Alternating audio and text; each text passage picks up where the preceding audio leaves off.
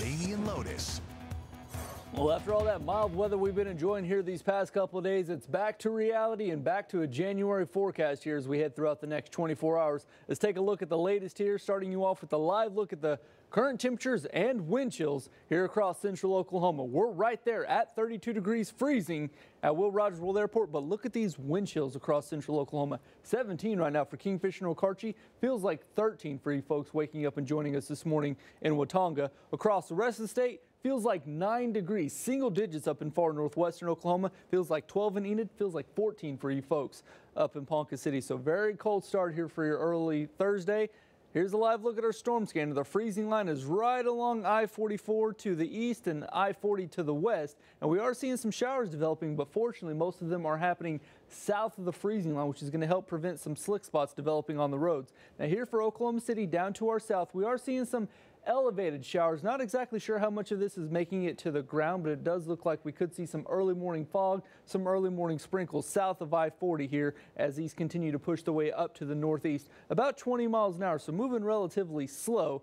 Here for Oklahoma City for our hour-by-hour planner, we're going to see temperatures starting off in the low 30s, and we're going to stay there for a while. As we head into this afternoon, we could see highs making it into the low 40s, but overall it's going to be a chilly, cloudy, and windy afternoon. Because of those winds, I was telling you I was going to show it. Here's our trash can wind forecast here for today. So we're going to have winds out of the north gusting up to 30 miles an hour. So yeah, those trash cans are going to be blowing all over the place. I've already had to go fetch mine a couple times this week, so today's not going to be any different. We're going to be seeing some very strong winds as we head into this afternoon, even into this evening.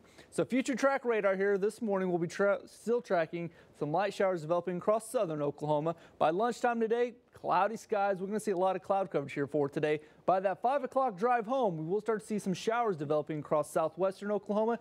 Even some freezing rain possible in far northwestern parts of the state. This is going to continue to push its way through the state as we head into the overnight hours. So it's going to be a big change to the forecast. So for this evening, this is a chance of rain for this evening after sunset. Good chance of rain here for Oklahoma City. Even a mix developing, some freezing rain possible, ice developing in northwestern Oklahoma, and then even some snow out in the Oklahoma Panhandle. So very tricky forecast here as we head into this evening and into the overnight hours. And speaking of tonight, we're still going to be tracking a chance of ice in far northwestern Oklahoma, and then just good old-fashioned rainfall, even some rumbles of thunder here for Oklahoma City. But it does look like we'll see that broad area of some ice and slick spots developing on the roads as we head into the overnight hours. Because of that, we will see some slick spots on the roads here for central, especially northwestern Oklahoma, with some dangerous driving conditions possible in far northwestern Oklahoma because of those ice accumulations possible. And then after that, as we head throughout the day on Friday, it's going to be back to just good old-fashioned rainfall, and a lot of it. We could see some flooding possible